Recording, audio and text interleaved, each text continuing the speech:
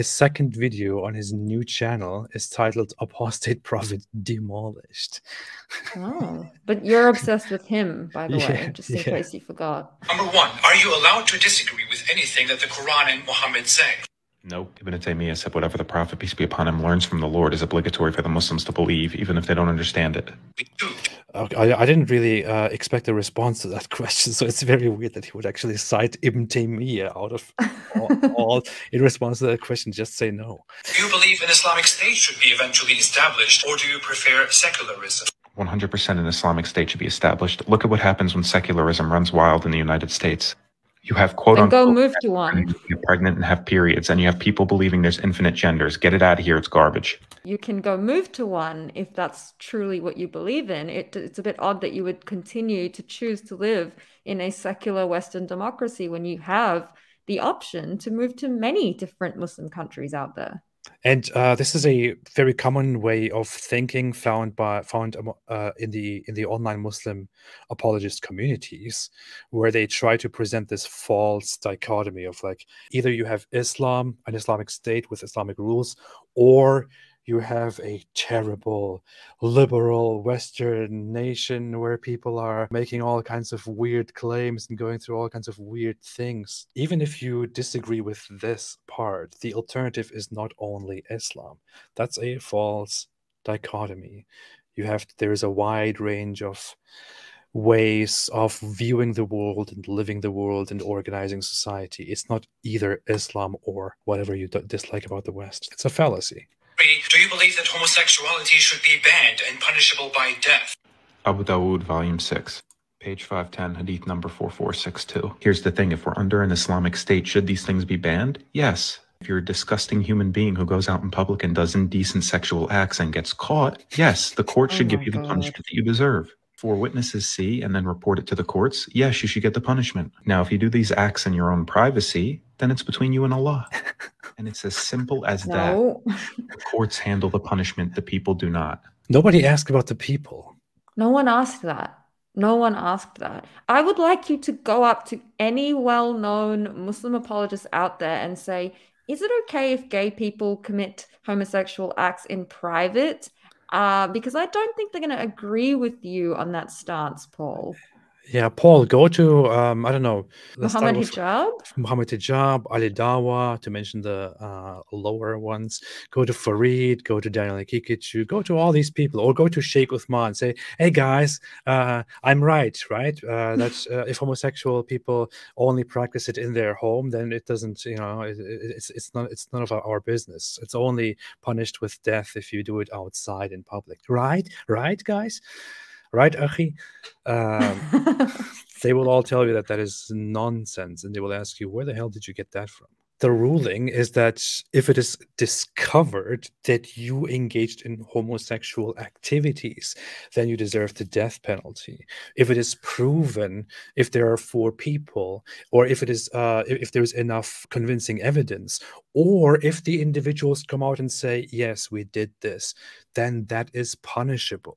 The idea that when you do it at home, in your home, then it's all between you and Allah, such a thing doesn't exist. Otherwise, it would be okay for gay people to live together, which does not happen in Islamic societies. Just learn the first, most basic things about these problems. Or do you believe that the Jews and Christians and the non-believers are the worst of creatures? Let's just not listen to you and look into the tafsir. It is they who are the worst of people because they learned about the truth, but they ignored it. So they became losers in this world and the hereafter. Those who opposed the truth from Allah. Really don't care if this hurts your feelings, puss.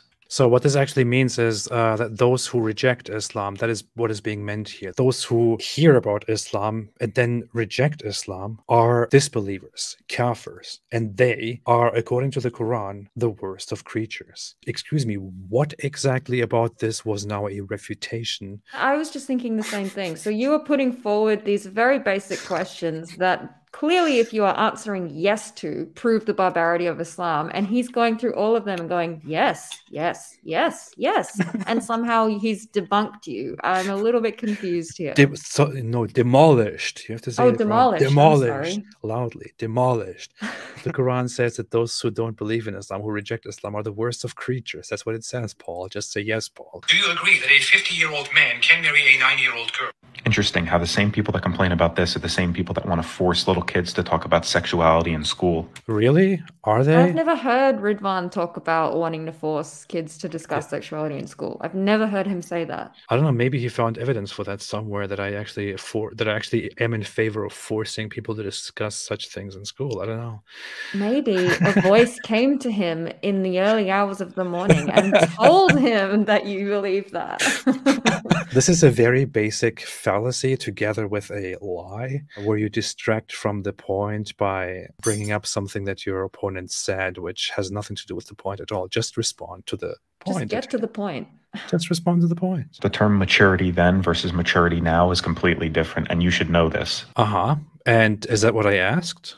It's a yes or no question. Here's my question once more. Do you agree that a 50-year-old man can marry a 9-year-old girl? The term maturity then versus maturity now is completely different, and you should know this. Did I talk about then and now? No, I asked a very simple question. Do you think it's okay that a 50-year-old man can marry a 9-year-old girl or a 6-year-old girl? Paul, the Muslim apologists that you interact with will not accept your explanation that this is just about Muhammad's own time. Many of your fellow Muslim apologists will tell you that marrying a 9-year-old or 6-year-old girl in our time is still completely okay because there is a moral example set here. Please find me a source in which your respected Muslim apologists and scholars say this was only in that time based on this specific hadith and ruling and so on. I mean, he did say on his website that if a person has reached the age of puberty, they are mature. And to me, that is implying that if a girl has reached puberty at 9 years old, then yes, she can marry a 50-year-old man, according to Paul's very clear website. And his piece of evidence was that a scholar said that if a child has a wet dream, then it's considered puberty, and then the child is ready. He's trying to get yes or no responses out of questions that require in-depth answers. No, it doesn't. No, just answer the question, man. You didn't even answer the question. Yeah, he didn't answer. That's very funny. Do you believe that the Muslims will fight and kill the Jews, and even rocks and trees will give the Jews away? The answer should be very simple here. Yes, because that's what the hadith say. If you simply search up the hadith he mentions and then go back one, it explains exactly what this hadith is about. The Jews will fight against you and you will gain victory.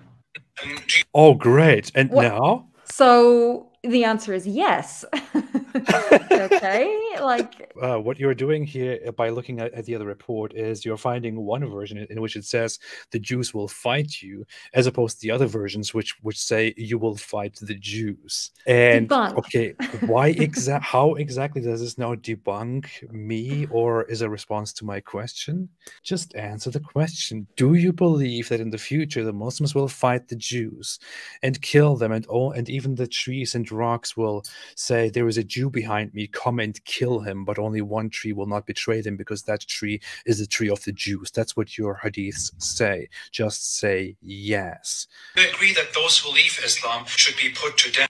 If under an Islamic state you leave the fold of Islam and then you cause mischief in the land, and you don't repent for it, you get whatever the punishment is that you deserve. Which is the death penalty, according to Islam. So he does. Yes. He doesn't even have to include the part of causing mischief in the land. By Islamic laws, if you leave Islam, then you will be put to death. That is the Islamic law agreed upon by the Islamic scholars. And you don't repent for it, you get whatever the punishment is that you deserve. False. If you leave Islam and you cause mischief by talking about it and spreading your disbelief and criticizing Islam, it doesn't matter if you repent or not, you will still be put to death, even if you repent. Whereas if you leave Islam, you can be given the option to repent, by which you can evade the death penalty. But even there is a difference among scholars whether this option should be given, whether you should be given a little bit of time to repent, or whether you should just be killed. this is misinformation, plus he just avoids a simple yes or no. I just think it's so funny that he has such a limited and narrow understanding of basic Islamic jurisprudence that any Muslim out there is probably well aware of, but he is so convinced beyond a doubt that he has to be right and that he is teaching people the right way and the right interpretation, and demolishing you, of course. That women are deficient in intelligence. So this is the hadith you mentioned, and this is the explanation. This is the one that goes more in depth. Isn't it true that a woman can neither pray nor fast during her menses? This is her deficiency in her religion. Deficiency in intelligence has to do with transaction and law-related things, since women weren't really involved with those things back then. What is he talking about? But here, you can read these. Okay, so my question is, do you believe that women are deficient in intelligence? And his response is, the reports say that women are deficient in intelligence because they can't engage in the financial jurisprudential things as mentioned in the Quran. Okay. So do you believe women are deficient in intelligence? And then he skipped my last two questions, I think, and just made some little weird comments. Wait a minute. The sun sets in murky water. Saw the sun with his own eyes as if it was setting in a dark black sea. In my original video, I didn't even mention the sun setting in a murky water. My question to Ninja Mami, which is the topic of the video that he's responding to, was, do you believe that the sun goes somewhere at night? And I was quoting Muhammad, who said that the sun goes to a resting place and prostrates under the throne of Allah and so on. He's responding to something completely irrelevant, to the sun setting in a dark mud in the Quran. Wife beating. Shut up and go on my website if you want the answer for this. That's it. Oh my God, that's it? That's That's it. the demolishment. He has now demolished you. Is that what we're saying? Yeah. Okay. I just don't know what else there is to say about this guy. I mean, he's presented with a series of simple yes or no questions, and then he demolishes you by proving your point and taking his sweet time to essentially just say yes. How did he watch that and think like, this is good. Like, I've got him now. This is great. I even saw a tweet from him earlier in which he said, I already debunked him completely. He won't be able to return from that.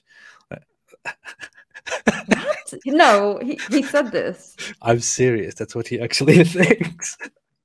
Paul, if you are so convinced of your Islamic knowledge, genuinely convinced of your Islamic knowledge, no Mufti Google coming into play here. Have a discussion live, one-on-one, moderated. It doesn't have to be on your channel, Apostate Prophet's channel. Let it be on a third-party, unbiased platform, and just show us your confidence in your own knowledge. If you are genuinely that confident, I don't see why this would be an issue for you. Like you said, you clearly have the time to spend on these activities. So show us, just show us that you can demolish Apostate Prophet. Stay away from Islam.